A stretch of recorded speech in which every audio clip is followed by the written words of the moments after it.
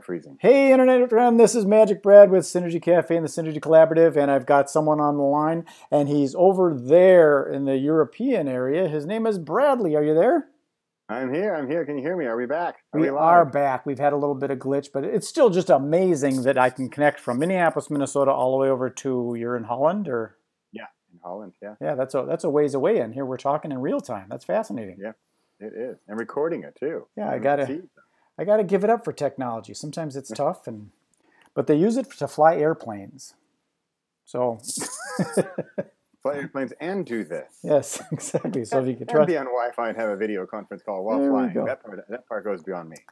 So Bradley, I don't do these very long. I keep them kind of short so people have time to consume the entire video and basically just find out who you are, what you do, where you do it, and all that kind of stuff, and then find out how we can connect with you. So first off, who's Bradley? Are you married, got kids? Are you single, wild, and crazy? What's up there? Married, got kids, wild and crazy. Does that work? All that? Wait. Everything but single. How many kids you got? 2 kids, 2 boys, 14 and 12. So you don't know what it's like to raise over here with me to Holland. Okay, yeah. So how was it raising kids? I don't have any. So there's no return guarantee. There's that. You save the receipt, it doesn't work. Pretty much you break it, you buy it. And so you're in it for the long haul. Got it. How long have you been married? 19 years as of yesterday. Really? Wow. Well, congratulations on your anniversary. I've done like 7 or something. I don't remember. Right. I don't know if it's 7 or 5 or 10, but yeah, connected. Yeah. So I read a little bit of what you do. You got I think the domain was like Pass the Sour Cream and stuff like that. Yeah. It just grabs people's attention right away because it's so different than, this .com stuff. So can you share a little bit about what you do? I believe you're an author. Yeah. So I had lived in the States past 15 years. I had a company for the past 10, and then was really just getting tired of the company. I mean, that's putting it nicely, and just was looking for a way out. But one of the struggles I found was I use the word comfortable. I think the word comfortable is sort of harder to escape from than sometimes, you lost it all, your house went away in a tornado and everything's terrible and below zero, and you got to fight back and scratch back to the top. But then you sometimes you can, because you have that disadvantage of going to such a point of such low depth. Whereas I find that if you're just cruising along and everything is sort of okay, okay enough, that's harder to get out of. I totally get it. It's almost like, I guess, like the frog in the boiling water thing. It happens slowly to you and you don't realize it. Yeah, exactly.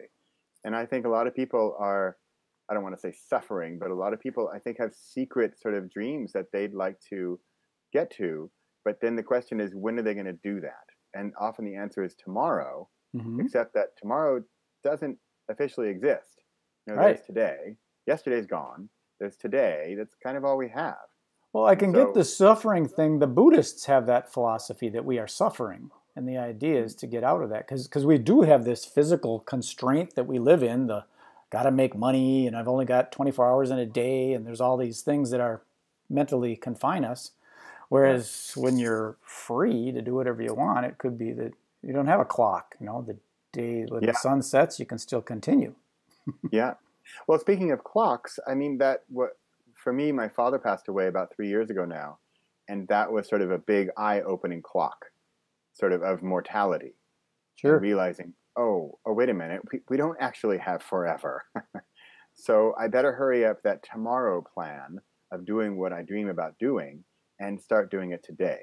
Got it. So that's when things really turned around for me. Unfortunately, my sort of advice to people is to not wait for some big external event to push you over the edge, but to try to make it happen before you have to wait for the big bad thing to happen. Yeah, that's part of the reason I got out of, I used to be in the events industry, and I used to produce trade shows and expos, and it got stressful, and I had a mild stroke. I had a TIA. It wasn't a stroke, it was called a mini stroke. Yeah. It was just a shot over the bow saying I was too stressed out, I wasn't exercising, I wasn't eating right. And I just realized there that I could have had a stroke, been in a wheelchair, just died. Yeah. So that's when I shifted and I decided I was going to be a mobilepreneur. So I go with just the phone. Yeah. You know, very cool. My hope is that people don't wait for that big thing to happen. Right. And Exactly. hopefully maybe a conversation like ours can resonate strongly enough to make people sit up and take notice and do that thing, take that first step towards that dream they're after, that they secretly know they're hiding within them, because otherwise it's going to sort of rot and fester like a disease, like cancer. And this dream that you had or have, it's going to sit around until you do something about it, until you let it see the light of day. Like, who was it that said, "Don't die with the music still inside you"? Yeah. Somebody said that. I don't know, Oprah or yeah, Wayne that's Dyer. Exactly it, though. Yeah, I forgot who that was. Yeah. So that's I'm living proof of being able to make it happen when you decide to take action. And the key word there is decide. Action's great, but you have to decide. It has to be in your mind that you're okay. I'm going to now go down this path. I'm going to pivot and change my direction. Yeah, and it is a matter of decision rather than choice. I quit drinking quite a few years ago because I decided to. If I would have chose to, I could always go back the other direction. But this is like burning your boat kind of thing. And like decide is like the root word is like suicide, pesticide, homicide, to cut off.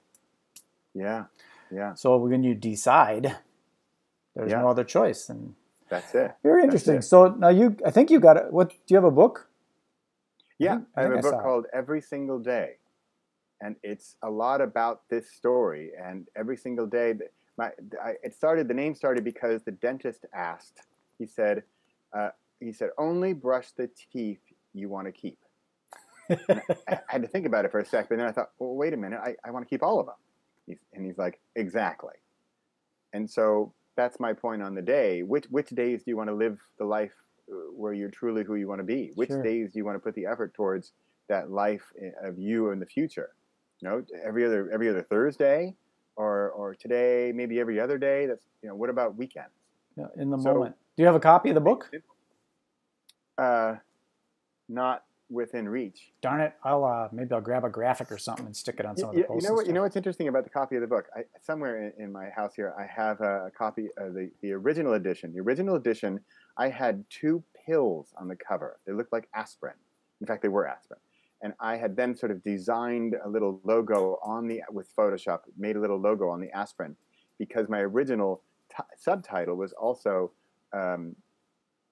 about transformation and how you could take, if you could take a simple pill, like the placebo effect, you could take a simple pill to trigger this dream within you, to shake it loose. Would you do it? And that's where most people would say, oh, well, sure. Except then the joke or the kicker or the bad news is that, sorry, there's not a pill. The pill is your decision. Right. And I think that some people, after they took the pill, they go, oh my God, what did I do? I'm going to go for my dream and I'm going to have to work to get it. Yeah. It's not just a pill. I'm going to have to actually do this now.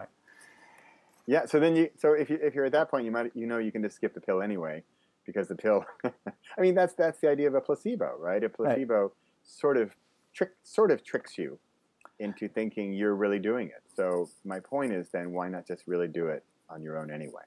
Do you focus on focus, that kind of thing? Like focus on your dream, have it real crystal clear, and then start taking actions to go for it? Well, I also I like the words clarity. I like the words focus. But also, again, with me in my example, with my dad passing away, what that gave me was clarity. Mm-hmm. And then in that clarity, I could find my focus. But without my dad having passed away, I was just stuck in the weeds. I was just spinning my wheels and not living the life I wanted to live, and not happy doing it. It's one of those aha moments. Yeah, it really was. Yeah, I know that I've always been self-employed. Other than out of high school, I had a job, but I just realized that I just cannot do a job type thing where I'm stuck. I need to be free. So I have that freedom thing that I don't know what it is. It's just the way that it is. But freedom is sort of a later stage. I have different sort of stages or parts of the book, and freedom is a later stage that you cannot attain until you have this clarity and focus. Because if you're bogged down in the weeds, you can't get to freedom. Freedom is basically a freedom from decision making. I just had that exact situation. I was in Costa Rica, and I'm doing this internet-based lifestyle thing so that you can be free and mobile. And I was down in Costa Rica, and I sold a CD on Amazon. And all of a sudden I realized I cannot fulfill the order because my CDs are back in Minneapolis. Yeah. So all of a sudden that was an aha for me that I'm not totally free. Yeah. So I got to go digital products and experiences. That's what I'm pretty much promoting now. Yeah. From the company I had that sort of it was a marketing agency to just jumping right into books. And however, from this book, I've been getting requests for coaching as well as speaking because people, it's amazing when you write a book. Sure. And it doesn't need to win awards or get you any official status. It's just the fact that you wrote the book. Yeah. And this is a little hint here to people listening. Just because you wrote the book, it already gives you a leg up. Credibility. Whatever it is the topic is. Absolutely. So, yeah. And you also learn through writing the book. I could say I'm an expert, but then when I write the book about the topic, then I'm going to be even more of an expert. I just had a little vision for you. You want me to share? Sure. I had this thought of like a pharmacy because you had that pill. Yeah. That you do a lot of books, but they're not books. They're they're books, little mini booklets, but they're prescriptions. Yeah. Little pills. You take this little book instead of writing a big book like this big giant thick one. Right. You do a bunch of little books about things because then you just write and you could sell them and people buy them for $10 or whatever. It's a small amount of money. Funny you mention that because that's exactly what I'm doing now. I'm doing shorter books, and also I'm very much into audio, and so I'm recording the audio books as well. Because I'd rather be walking with my dog in the woods and listening to an audiobook than sitting down reading. Sure. And even me, I say this as a writer. So as a writer, I'm allowed to say this, that I'd rather listen to a book than read it. If you have a backstory, and that Path to Sour Cream does have a backstory, which you can read about on the site. But it's also easy to remember. I remembered it. Yeah, I remembered it. There's another friend of mine, Brian Basilico. He has the Bacon Podcast. I'm not sure what the domain is, but it's about bacon. It's different than spam. You get a bunch of bacon, you want the bacon, but spam, you get too much of it. Right.